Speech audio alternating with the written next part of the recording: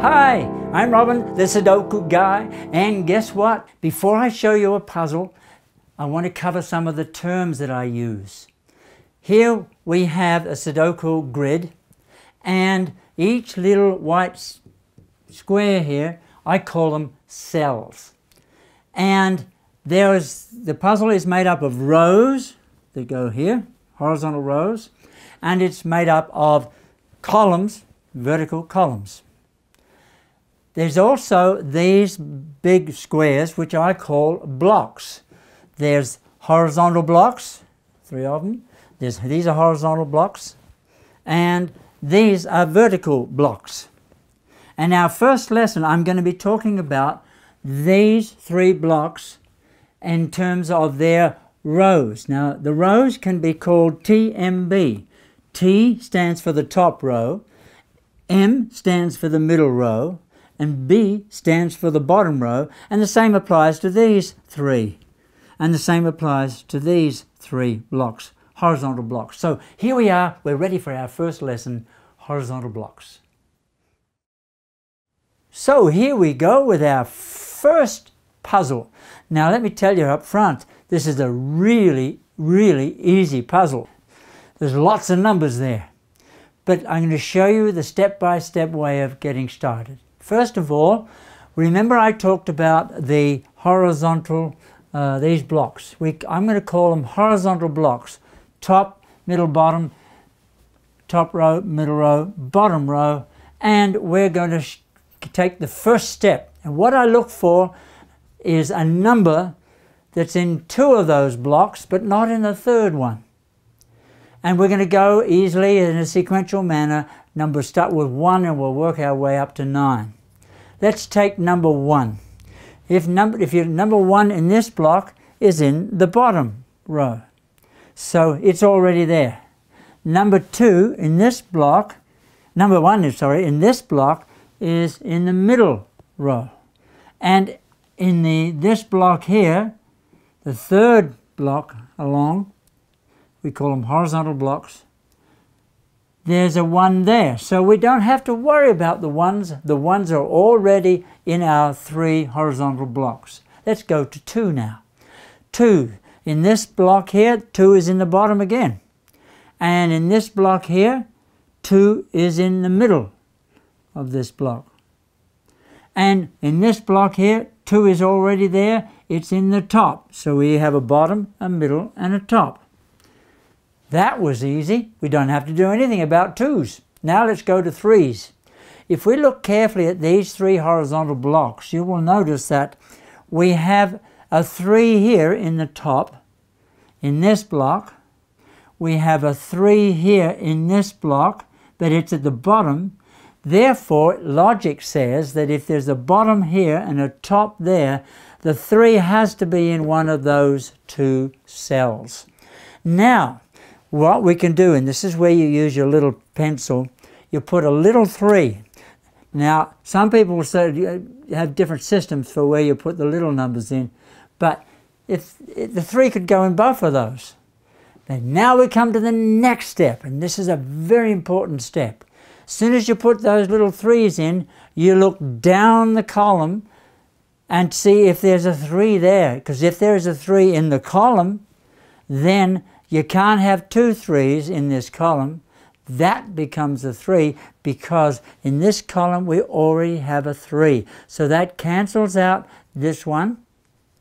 Therefore, we're left with, that's the only place a 3 can go. And you only put a big number in when you know that that is the only place it can go. Now I'm going to teach you, because of that, something to watch for. And it's called finish off the block, or finish off the row, or finish off the column if there's only 1 number left, 1 empty cell. And it just so happens that by putting that 3 in this block, we only have 1 empty cell left in that block. And in fact, if you look carefully, in this row, there's only 1 empty cell. And this is the way you find out what that number is. You count from 1 to 9. 1, 2, 3, 4, 5. Where's 5, 6. There's no 6 in there, so we put that in, 6 there. But let's see if we can double check ourselves. There's always two ways of checking sometimes. 1, go through along the whole row. 1, 2, 3, 4, 5, 6 is missing. We got 7 and 8 and 9. So we put the 6 in. Now we've completed a block. Wee, wepo. And we completed a row. Now by doing that, we got to 3, didn't we? Now let's go to 4s. Here we have a 4 in the top. Here we have 4 in this block, and we have a 4 in this block, but we don't have a 4 in that block. So we can work out through logic where the 4 in this block will go. If it is in the top here, and if it's in the middle here, it has to be in the bottom. So we put a little 4 here, and a little 4 there. Now the next step, once you've done that, is to look down the column. Is there a 4 here? No, there isn't. Look down this column. We've discovered a 4 down here. That means that this cannot be a 4. Therefore, we can make this little 4 into a big 4. And because we did that, we now look carefully, and you will notice that we can go on to 5s. Let's look at the 5s. Here we have a block, and the bottom row of the block, there's a 5. Here we have a block, and in the middle row of the block, there's a 5. Therefore, but this block doesn't have a 5. Therefore, by logic, the 5 must go there, because you can't have two numbers in one line, so this becomes a 5. And you know that that is correct, because there's no 5s down in here. You can double check yourself. Well, guess what? By doing that, we have now discovered that in this block there's only one cell left. If you notice there's the one cell left, you've got to fill it in. If you don't see it, not the end of the world, don't worry. Okay, here we go. We'll go 1, 2, 3, 4, 5. Well, guess what? It's a 6 again. The 6 goes there. Now, have a look carefully. This is interesting. If you look at this row here, there's 1 missing. It just so happens that I think it's a 6. Let's check. 1, 2, 3, 4, 5, 6 is not in that row, so 6 has to go there. And you know that is correct because here's a middle, there's a bottom, and there's the top. In other words, you can't have these repeated in those 3 rows. Well, have you noticed that in this row and in this block, we've only got 1 left? Let's count out, find out what it is. 1, 2, 3, 4, 5, 6, 7, 8, 9 has to go there. There's nowhere else it can go. Now that block's got 1 to 9 in it. Now that we've done that, we have completed, whoopee, blocks 1, 2, and 3. Now, that doesn't always happen at the beginning, but this is really easy. Now let's go to these 3 blocks. We'll start with 1 and work through to 9. Here's the 1. Guess what? There's not a 1 here, and there's not a 1 there. Forget it. Don't worry about it. Go to number 2. Now, I know some of you who are experienced, you can say, yes, you can find a 1, but we'll come to that later. Here is 2s. We have a bottom on this block. It's a top. Therefore, it has to be in the middle on this block. It's there. We've got it. We don't have to worry about them. Let's go to 3s. Here's a 3 on the top on this one. Here's a 3 in this block in the middle. And here's a 3. Whoops, not there. We have 2 3s. We can work out that this becomes your 3 because we must have one of each of these. So it's a top and a middle and a bottom. 4s. Let's look at 4s. This block has got a 4. This block doesn't. This block does have a 4. We have a middle and we have a top here. This middle block here has to have a 4, and because the top is taken and the bottom and the middle is taken, it has to be this one. And we could have also worked that out by noticing that that was the only one left in this column. We can double check. 1, 2, 3, 4, 5, 6, 7, 8, 9. Now, let's go to 5s. 5s in these 3 blocks. We have a 5 in this one in the top. We have a 5 in this one in the bottom. Therefore, the 5 must be one of these two in the middle. So we put a little 5 in. And now we look up the column or down the column, because we now got them above and below. And if you look up, do you notice that here we have a 5? That means that this can't be having a 5 because you cannot have a number repeated in a row, column, or block. So therefore, this becomes the 5. Way to go, we've got the 5s done. Now what about the 6s? Well, if I look at this carefully, this, whoops, I've just noticed something. Did you notice that this block has only got one cell left? Let's fill it in. And it's, well, guess what it is? We start with 1 and it's not there, so it's got to be a 1. Way to go. Okay, now let's go back. We were doing the 6s, weren't we? This block here has a 6 at the bottom. This block has a 6 in the middle row. This block has no 6, but it has to be in the top. Bottom, middle, has to be in the top, so it becomes a 6. Now we've only got 1 left in this row. Let's fill it in. What number will it be? Well, it just turns out to be a 1. 1, 2, 3, 4, 5. All the others are there, so that is a 1. Now that we've done that, this block has only got 1 left. Let's count through to 9 and see what it is. 1, 2, 3, 4, 5, 6, 7 is missing. 8, 9. So we put the 7 in. Now that we've done that, guess what? There's only 1 left in this block and 1 left in this row, so we can work that one out. 1, 2, 3, 4, 5, 6, 7, 8 is missing. Now we could have done it this way too. 1, 2, 3, 4, 5, 6, 7, 8, 9. That way as well. Now we've solved another 3 horizontal blocks.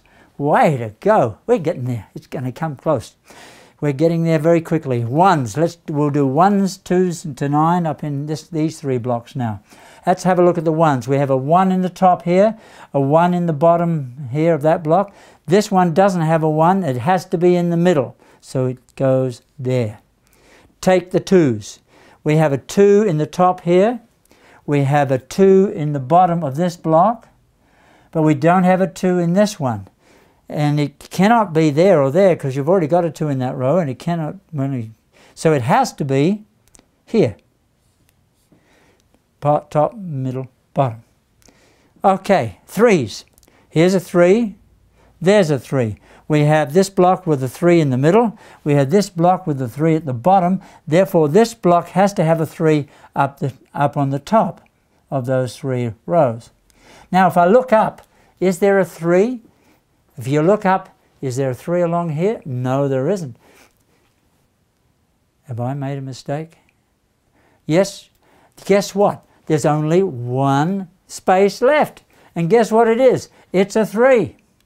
So therefore, that has to be 3. That's one way of doing it. The other way of noticing it, that this has already got a 3, so that can't be a 3. So there's 2 ways of looking at that. Now, this row has only got a 1 cell left. Let's count. 1, 2, 3, 4, 5 is missing. So we put the 5 in. The column is completed. Way to go. We'll do 6s now. 6, 6, 6. There's a top, a middle, and a bottom. The top, middle, and this one doesn't have a 6. It has to be on the bottom. So there it is. Very good. I've just noticed something. I don't know if you've noticed this, but look. If you look here, see this column? There's only 1 left. Let's count up and find out what's left in it. 1, 2, 3, 4, 5, 6, 7, 8. It's a 9. Then this block and this, we've only got 1 left, so let's count them up. 1, 2, 3, 4, 5, 6, 7 is missing. That goes to 7 there. Okay, now we were up to 6. Well, let's do the 7s. There's a bottom, there's a middle, and a top. Done, forget it. Okay, 8s. We have a top, we have a bottom. This is top. We have a bottom row in here in this block. This block doesn't have an 8, so we put a little 8 in here and a little 8 there. Now we look up to see if there's an 8 somewhere. Is there an 8 up in here? Oh, yes, there is. So that can't be an 8 because you can't have 2 8s in a column, row, or block. So we'll rub that one out, and this one becomes an 8. Now we're almost there. Guess what? Let's count up to see what this one is. We could do it two ways. We can count down the column, or we can count in the block. Let's do the block. 1, 2, 3, 4. We're missing a 5. Let's double check, and we'll go 1, 2, 3, 4, 5, 6, 7, 8. No numbers repeated. Yippee! We've completed our first very easy puzzle. So when we complete a puzzle, I like to have a good smile. Now next lesson we go a little further and we cover other things. Each lesson has a one step further, and each lesson has some homework if you want to practice. So bye for now. Au revoir.